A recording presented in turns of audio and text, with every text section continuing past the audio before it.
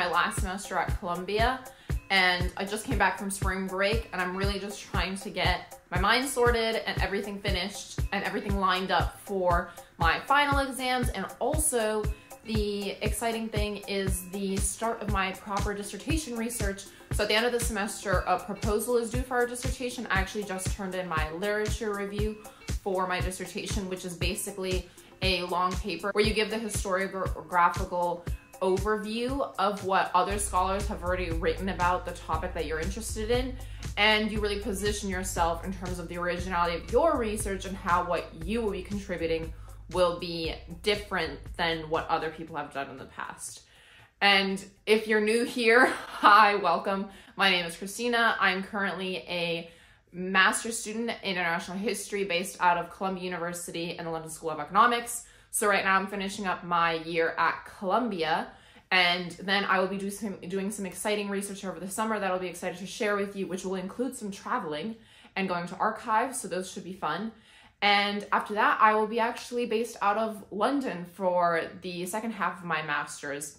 And I'm really excited to share that journey as well. But for now, this week, it needs to include a lot of getting my brain sorted. I need to ensure that I'm on top of everything that's due for my classes, while also putting in the small steps with my dissertation as I put it together slowly, because I really don't want to leave it all off for the last minute, because I kind of did that last semester. It burnt me out. I don't want to do that again. So let's go to campus together. I have class, and then just get our week's brains sorted.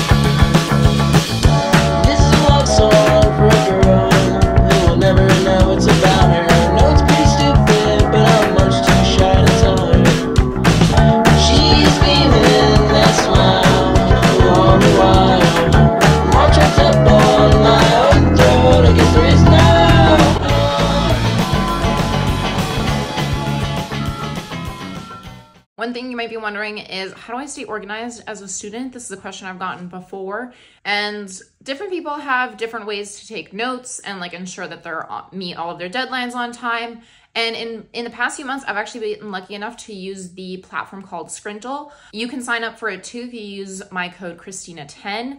It's been extremely helpful because it's allowed me to write out my notes for class, and also organize a bit of my own research questions a bit better, especially since I'm in the starting stages of my research.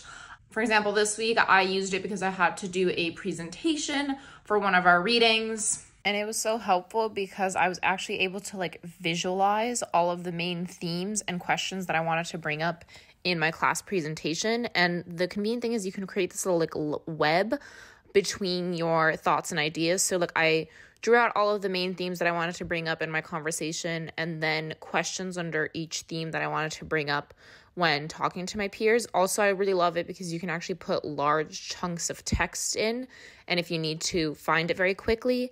And I've been using this as a weekly planner. I'm the type of person that has a constantly scattered brain. I have 10,000 tasks in my head. And so actually having a full system online, it has been really helpful with Scrintal. I have used Google Calendar before, but I don't find that it actually allows me to keep track of all of my tasks. And in Scrintal, I've been able to color code them. So in blue, I have all of my schoolwork. In green, I kind of have my more mundane everyday tasks, emails that are fast and boring. And it's just helpful to have everything in one place, both for my research notes and my keeping track of my work. And I have really actually liked having a visual platform to keep track of all of my thoughts.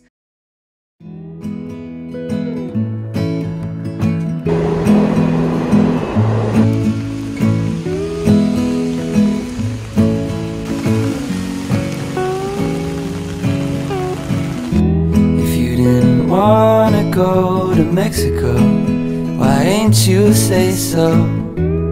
I could've used the time alone. Put on the Spanish cable, outside it's pouring, pouring down. Time ain't never moved so slow. You're breaking my heart, love.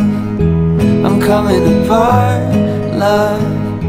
I think it's the start of a symphony.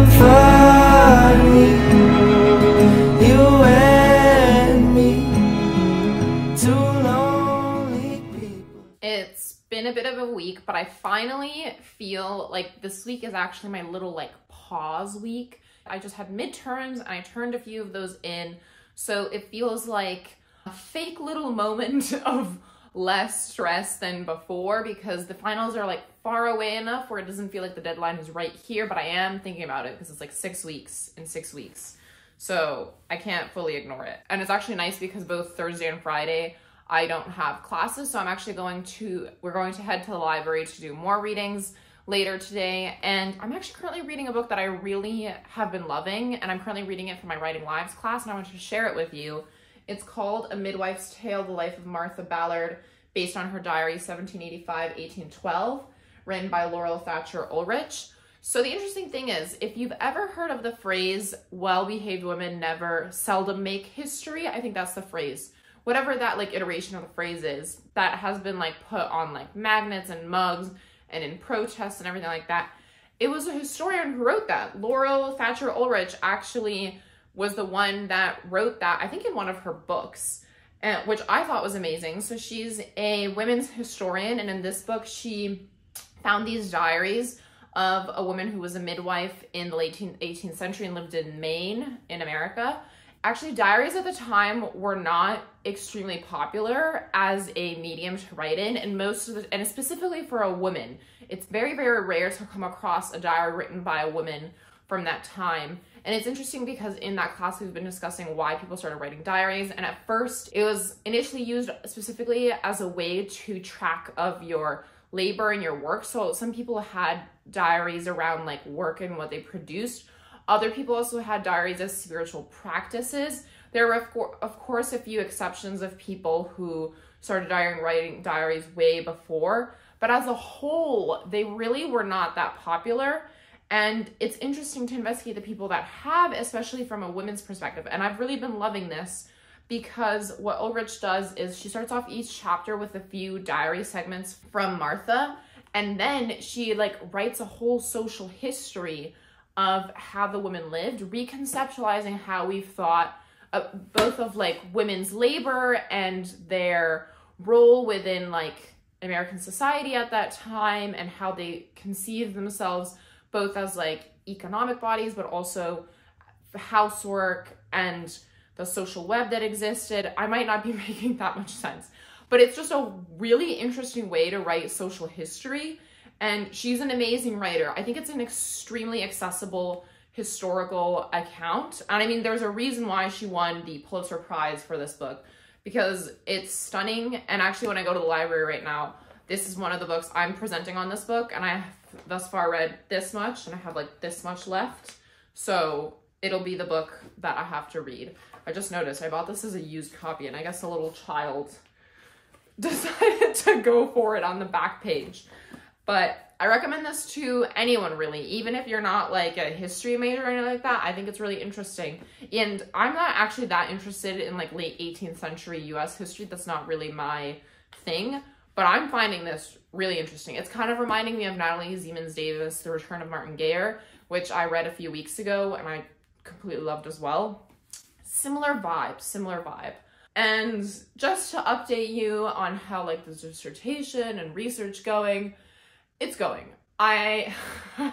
That's mainly what I have to say. We have a proposal due, and actually tomorrow we have our fellowship applications due for getting funding for both research and also language study. And I might actually have an exciting chapter coming up, which I might be actually in Paris if all goes well with my fellowship application and everything like that, and I get the money that I need to study French, and then also to do research later on as well, because I need to do a lot of archival research, so getting funds for that. So it's really exciting because there's a lot of exciting plans that soon will be happening, hopefully, but I don't want to speak of them too soon before they fully are officialized on all accounts. And so right now it just feels like there's a mixture of excitement for the things that are to come for my research and for my work. And in a way also because it's spring, it's starting to be nicer weather, I feel like my motivation to work is starting to just go down, but I really need to keep it up and like finish out the semester strong and feel very satisfied with the end of my Columbia term. So on that note, we're gonna go to the library. I'm going to read this and some other books that I need to for research, and we're gonna get some things done.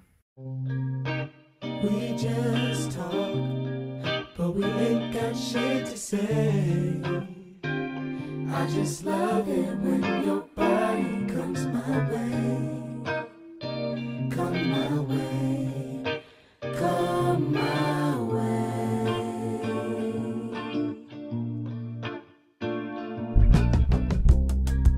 But we ain't gotta talk it all, 'cause I don't wanna feel the pain. And in the case this goes away, I won't be losing, but I still really, really want you. Can we stay right here? You said you needed to distance your mind from your heart, girl. Told me you made that shit clear from the very start. In my car, feeling you so close and so far. No, when you're here, you're gone.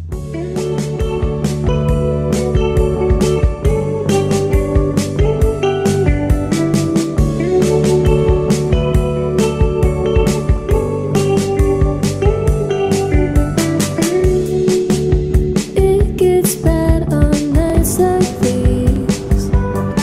Left me alone, uneased.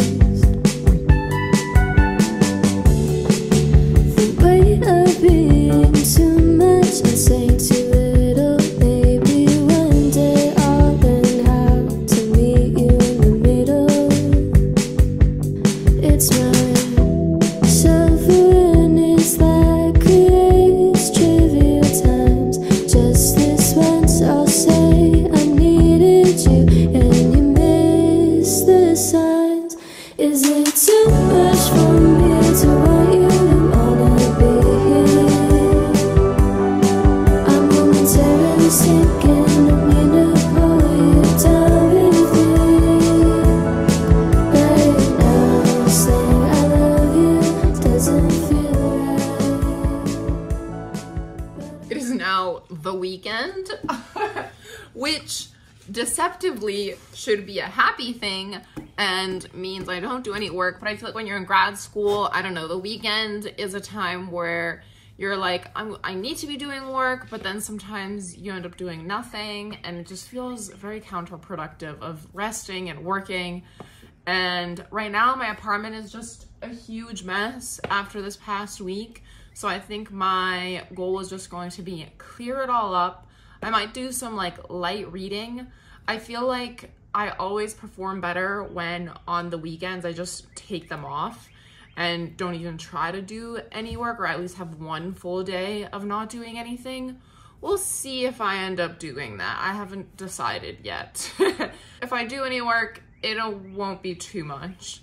And I also on the weekends try to do like my light fun reading that's outside of school, although with the end of the semester that's kind of winding down, and because I feel like the end is in sight of the semester ending, I'm really trying to concentrate on all of my class and research readings, and I know that in the summer I'll be able to get to all of my fun readings. But I hope you enjoy tagging along with me, in this week-ish of my life at Columbia, and I'll see you in the next vlog. Bye.